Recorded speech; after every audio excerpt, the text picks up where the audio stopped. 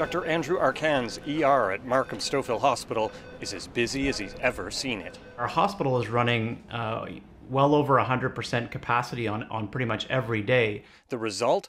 Patients sick enough to be admitted, spending unprecedented lengths of time stuck in the emergency room, waiting for a bed on the ward. And that is at a level that we've not seen ever before in our department's history, nor during the pandemic itself. And it's not unique in Ontario. We're basically stretched like no time I've ever seen in my career, and that's going back 15 years. Dr. Howard Ovens has worked in ERs for more than 40 years. Our emergency departments are under more stress than I've ever seen in my career. The emergency room at CHEO, the major children's hospital in Ottawa, says they just saw the busiest spring weekend in its history. The latest Ontario figures show the average patient spends a record high 20 hours in the emergency room waiting to get admitted. The emergency departments are on fire. I think that's probably the best way to describe how emergency services are operating. What's going on? Even though the number of COVID patients in hospital has been steadily dropping, the pandemic is still a factor. Staff are calling in sick because of COVID exposures, or they're burned out.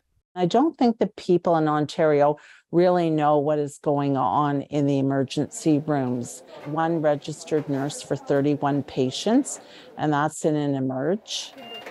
The ERs are seeing growing numbers of people who don't have a family doctor, and more seriously ill people than ever before, often because they delayed treatment during earlier waves. People presenting in a much more ill state of whatever illness they might have, be it, cancer, heart disease, diabetes, whatever the case may be, they're coming in and they're coming in sicker. With hospitals working flat out to catch up on postponed surgeries, the wards are full. That creates a backlog in emergency and longer waits either to see a doctor or to get a bed.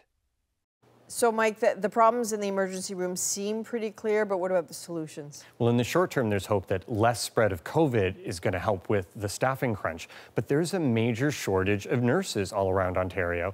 The government has a plan to hire more, but that's the kind of thing that's going to take time, as do any of the solutions that have to do with the root causes. Why is it that the emergency rooms are so backed up? Well, it's because the wards are full. Why are the wards so full? There's a bunch of patients needing to be discharged, but there's nowhere for them to go. Long-term care, home care, that's not available. The Premier, Doug Ford, said in the election campaign he's going to build more of that, but that takes time. Everything does. Mike Crawley, thank you. You're welcome.